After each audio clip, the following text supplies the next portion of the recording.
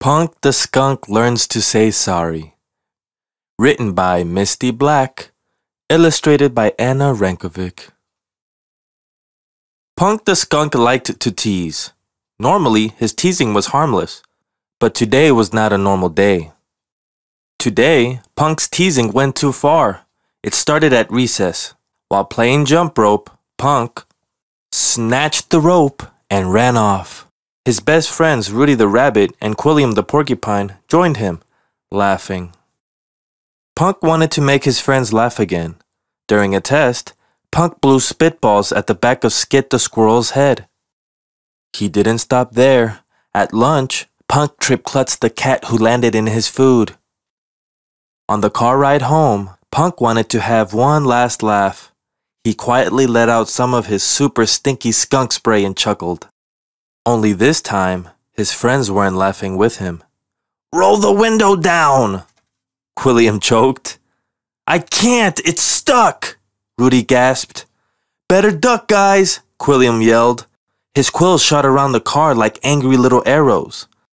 Punk's friends glared through watery eyes. "Oh, come on, guys. It was just a joke," Punk said. The next day, no one wanted to play with Punk at recess. No one sat by him in class. No one ate with him at lunch. And his friends didn't offer him a ride home. "Why are you being like this? I was only kidding around," Punk shouted as they drove away without him. Punk had a long time to think on his lonely walk home. Why is everyone so mad at me? They need to learn to take a joke. He stomped his feet to the beat of his angry thoughts. A heavy weight settled on Punk's shoulders. He couldn't see through his tears. Then, splat! After helping Tim the Turtle flip over, Klutz walked towards Punk. "Even though you've been a bit of a bully lately, I know how it feels to trip and fall. Here, let me help you up." Bully? Punk had never considered himself a bully before. "I didn't mean to hurt anyone. Did I go too far? Maybe my teasing wasn't funny after all. What can I do to make things better? Oh, I have an idea." The next day at school, Punk returned the jump rope to the girls and gave Skit a bag of roasted acorns, his favorite.